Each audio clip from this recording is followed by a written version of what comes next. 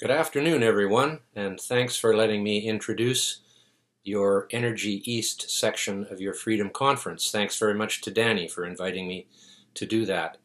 I believe that there needs to be a new citizens' initiative in Canada from coast to coast, or at least from Alberta to the Atlantic, called Canadians for Energy East. And the slogan should be, I believe, oil from Canada for Canada.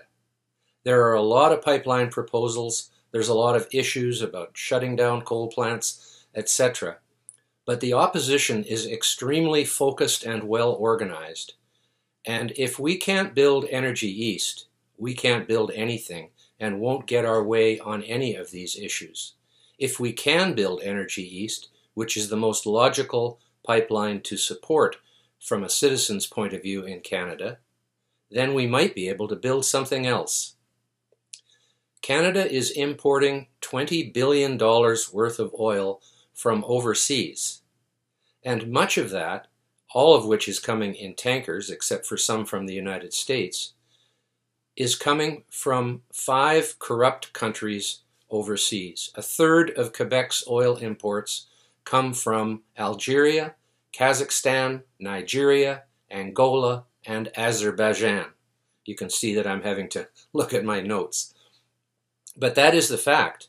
And what better thing to do than to replace that oil with Canadian oil from the Canadian oil sands and Saskatchewan and in provinces that are actually producing it.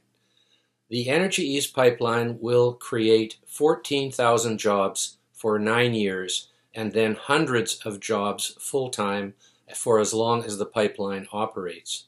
It will create jobs in Eastern Canada and in Alberta.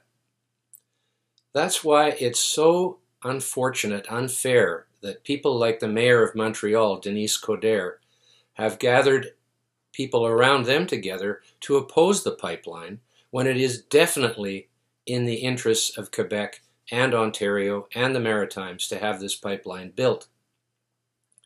A Quebec poll was recently done by the Montreal Economic Institute, in which they found that 59% of Quebecers believe that the oil should come from Canada rather than overseas, and 41%, a big majority compared to any other opinion, believe that pipelines are the safest way to transport oil.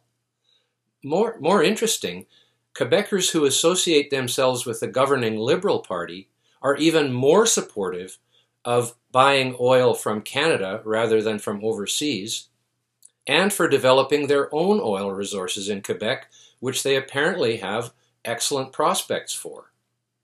So I would say we've got to focus, because there are just too many issues to be scattered if we're going to have a strong political groundswell to get Energy East accomplished. And once we get that done, as I say, the sky's the limit. We may then be able to break through on other fronts.